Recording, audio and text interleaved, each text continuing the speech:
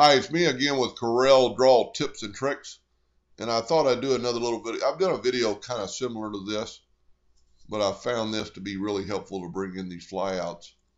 So when you lasso two items together, your weld tabs come up. So we want to weld those two. That's what it's going to look like welded. Let's do these, and we'll trim them.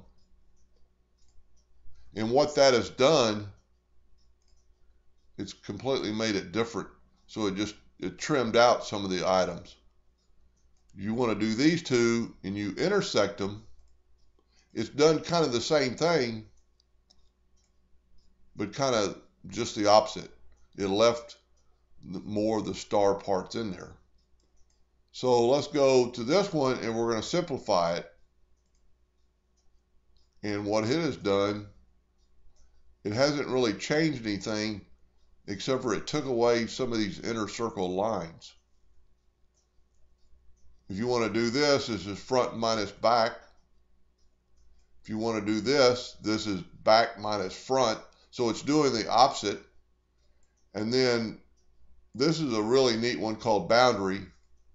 And what it has done is taken a boundary and put it around your whole object. And how this is important, that I think if you go up to effects, go to contour, and let's just contour this 0.02 to the outside, hit apply.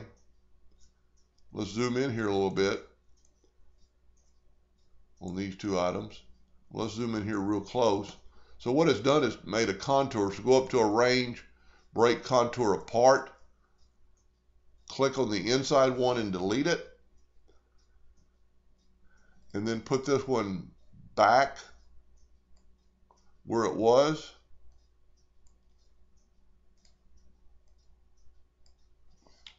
And I've got my nudge factor set real high to move those out of the way while I go. But click on it.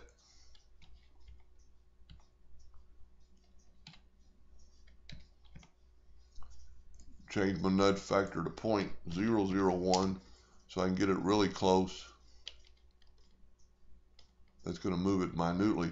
And what this has done, if you will turn that contour into a red hairline, and if these weren't, hairlines, and you made them thicker by going down here, clicking on that, and make them something other than a hairline and black,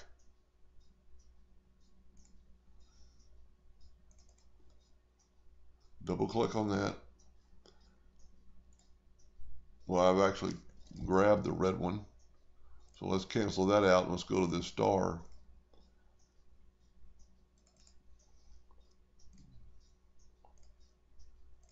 So now what it would do, it would engrave all this. You could do this and you could engrave these. You could engrave that, have a circle around it, and then the laser would go back and cut out this star and the circle. Anyway, I hope that helped a little bit, and thank you for watching.